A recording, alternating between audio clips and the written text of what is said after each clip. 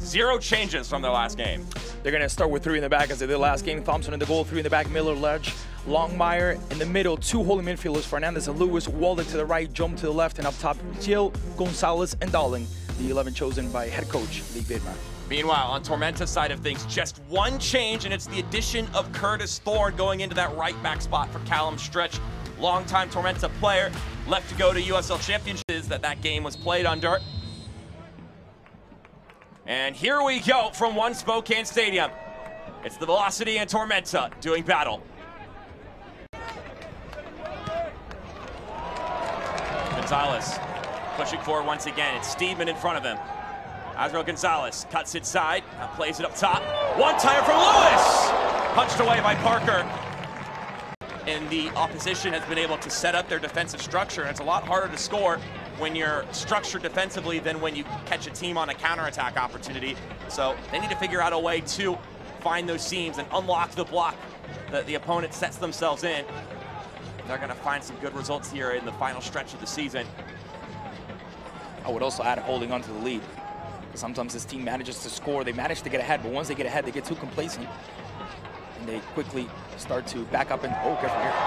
An opportunity, Luis Heel squares it across to Gonzalez, but a sliding effort from Jake Dangler smothers the opportunity. Velocity able to handle it on this occasion. Heel rolling it up to Dulling. He's got Lewis streaking with them. Andre Lewis plays it out wide to Gonzalez. Azrael Gonzalez takes the shot, and it's knocked away by Parker. It's kind of the reverse of what happened last time these two teams played in a 3-3 draw. Lee Veeman said that they had to start better in this game than they did last time. They certainly have done that, even if they haven't found a goal to solidify it. They went down 2 goals in the first 18 minutes of the game in that one. As Dulling is on the run once again. Josh Dulling looking for options. Now puts this one inside, and Jome!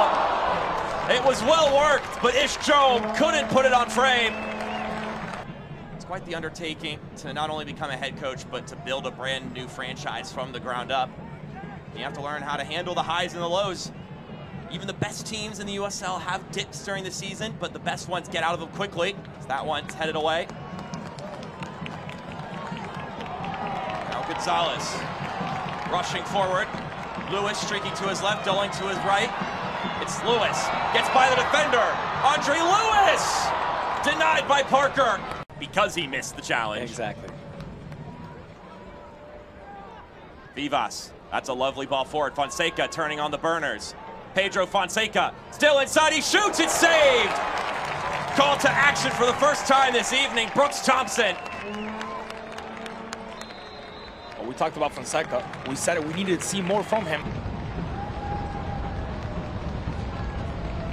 From the right corner flag. Spokane finds something here. Fonseca, first one to it. Here's Fernandez. Services it back inside, and the header doesn't have enough dip to it. It lands on the roof. And ultimately hits the turf without anybody making contact with it. Barty rolls it to Fonseca. Walker to Fonseca again. He shoots! Tried to pick out the corner. And this time it's out for a throw-in. And that'll do it for the first half of action. Spokane with the greater share of chances. And of course, as we said, we've got a red card booking. You mentioned it. Ahmed Longmire looks to have been given a straight red.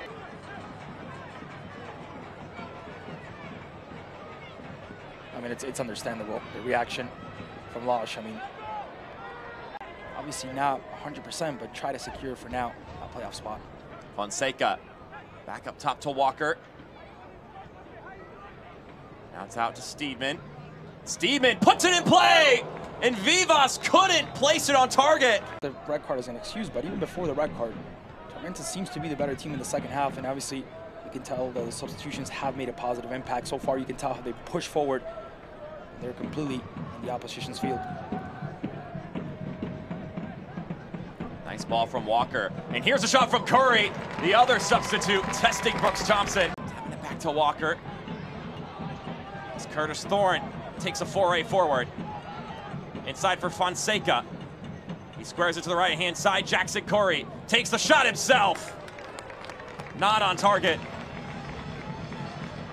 To take this game a little more conservative, to try to close it out. Careful here.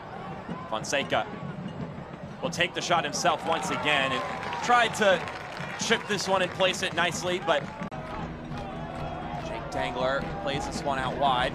Stretch, rolls it ahead for Curry. Jackson Curry with a lifted ball all the way over to Fonseca. Connects with Walker up top. Aaron Walker tried to rifle it.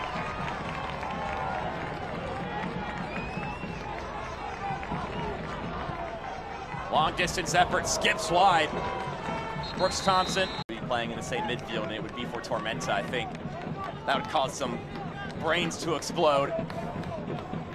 Crazy thought, two real staples in the league for a long time for different teams. Fonseca winds up to shoot!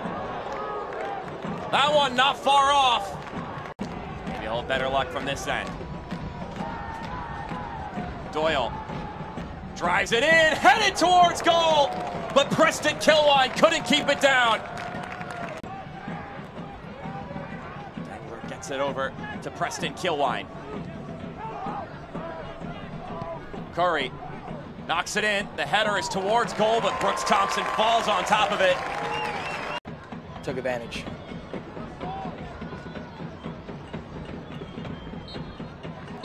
It's a game where opportunities were not taken advantage of. A fair point aside between Spokane and Tormenta. 0-0, your final score between these two.